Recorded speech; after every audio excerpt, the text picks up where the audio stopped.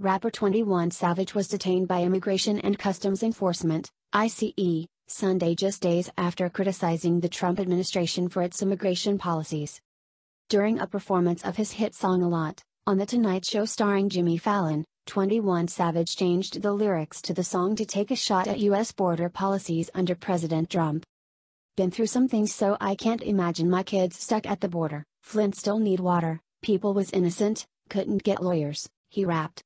A statement from ICE reads: U.S. Immigration and Customs Enforcement, ICE, arrested unlawfully present United Kingdom national Shahya bin Abraham Joseph aka 21 Savage during a targeted operation with federal and local law enforcement partners early Sunday in Metro Atlanta.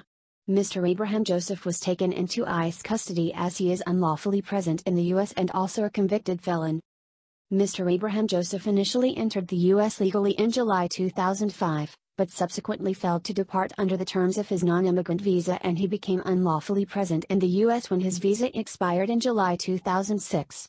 In addition to being in violation of federal immigration law, Mr. Abraham Joseph was convicted on felony drug charges in October 2014 in Fulton County, Georgia.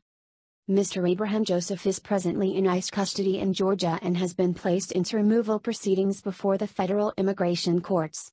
ICE will now await the outcome of his case before a federal immigration judge to determine future actions. The No Heart rapper's lawyer responded to the arrest in a statement: "We are working diligently to get Mr. Abraham Joseph out of detention while we work with authorities to clear up any misunderstanding." Mr. Abraham Joseph is a role model to the young people in the country, especially in Atlanta, Georgia, and is actively working in the community leading programs to help underprivileged youths in financial literacy.